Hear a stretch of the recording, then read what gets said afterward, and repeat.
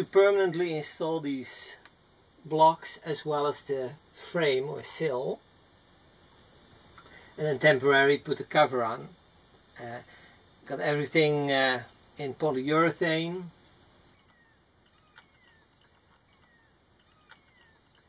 Thread locker. Let me see.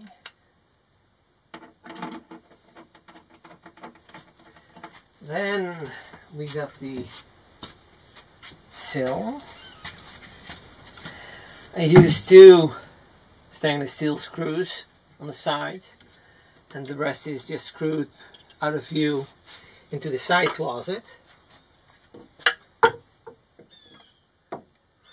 me see what I can do.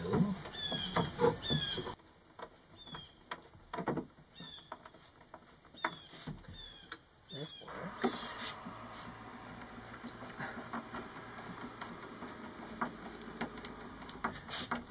Then I still need to install the cover. The cover has some polyurethane on the inside, not on the outside, because I don't want to have it interfere with the spray glue. At a later stage I'll fill this up with some insulation as well, and that's at the time that I'll install this panel. That is one.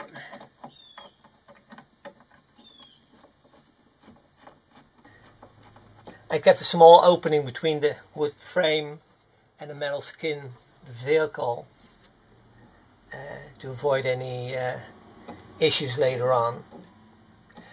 The cover will be covered with fabric, and that's in a grey color, and that accents, I think, quite nicely with the white of the hard maple. It's really very smooth.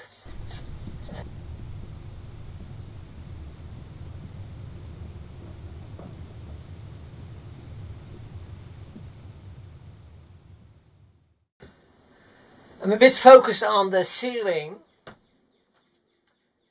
Now I've got more or less every part of the sides and the front here finished, well, except for the front.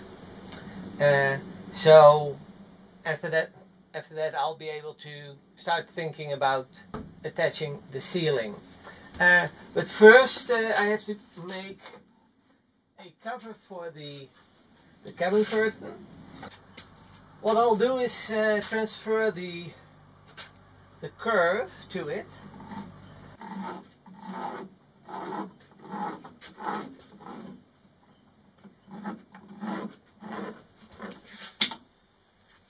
Yeah, Joey?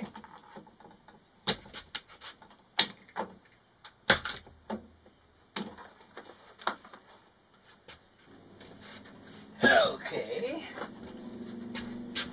Now I have a yardstick.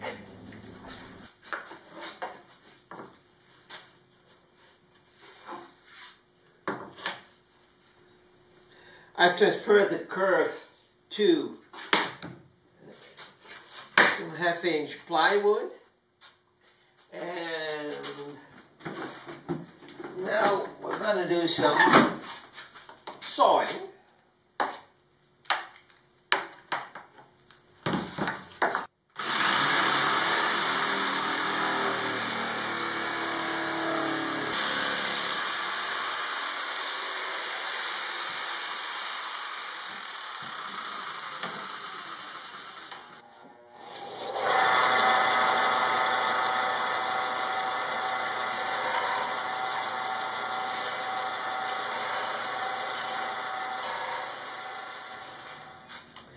So now I'm attaching these 2 blocks where it's attached to the curtain rail.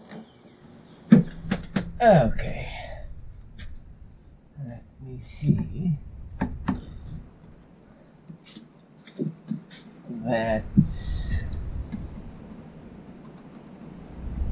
That's okay. I'm starting with a new project. And let me see. what I have. It's an exterior table that's connected to the back of my toilet, so it's at the location of the sliding door. I'll open the sliding door and it can fall down that table, and that's about this size. Use 2 pieces of 1/8 of an inch plywood. This is only one, but there's another one. And then I'll be putting several pieces of hardwood maple on top of it. I'll glue that on there. I got a drawing, and this is just part of the drawing. And I'll be putting an inlay on it. What I did is have a piece of walnut, more or less the same thickness, put it on top of here. So that makes it easy, because then I only can use one piece instead of working with the big piece of wood. And I have to cut this out and then insert it and glue it in. Now I'm gonna make 4 holes, 1 for the outside line and then 3 for the inserts.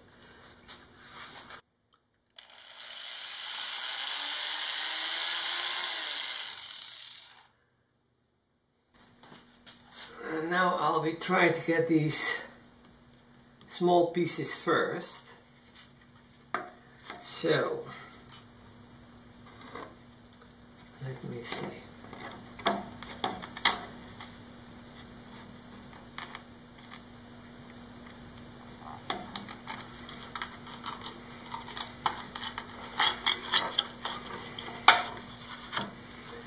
That's one.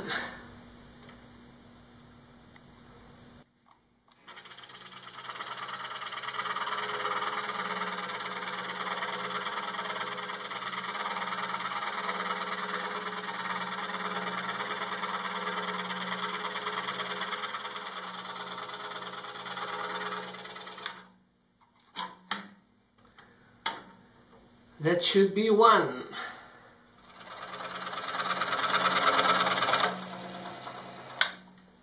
Okay.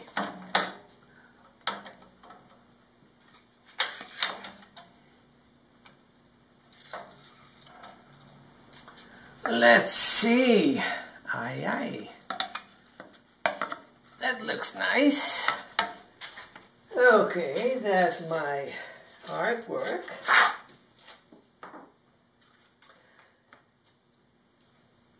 So the first thing I have to do is to remove this piece.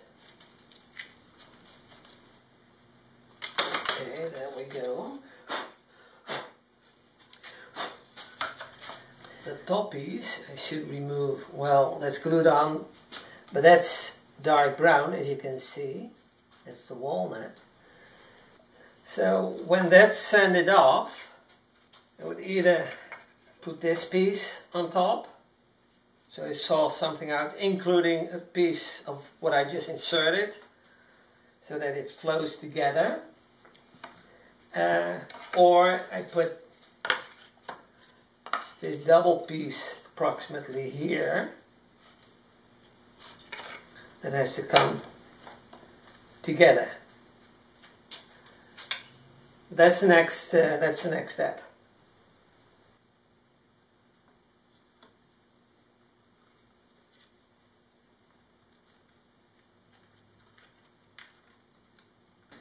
Now I'll let this dry, and then when it's dried I'll start some sanding, and then I can continue with the next part.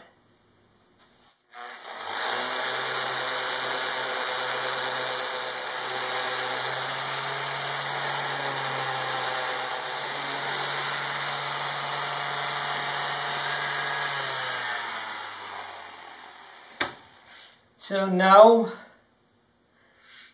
I have that flattened, so now I can start with the next one.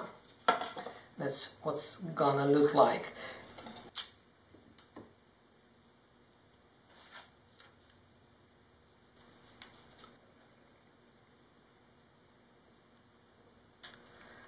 Okay, got it temporarily attached.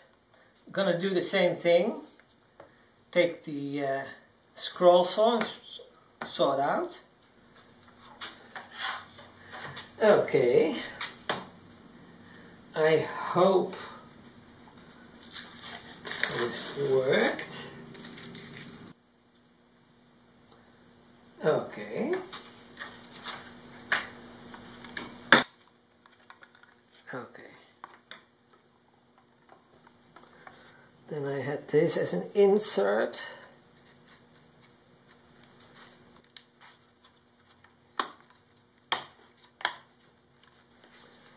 Okay.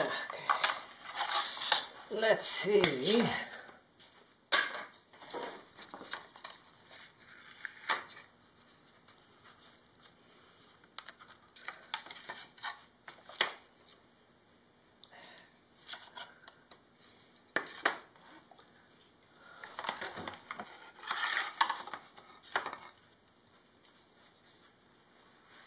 That works.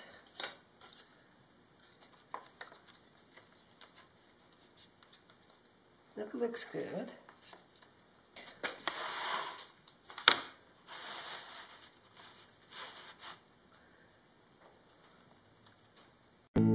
Hi guys, this is Joey and we're building a one-of-a-kind RV. Thanks for watching our YouTube channel. If you enjoyed the video, give us a like and subscribe. Or better yet, leave a comment. Thanks guys. You've done a good job.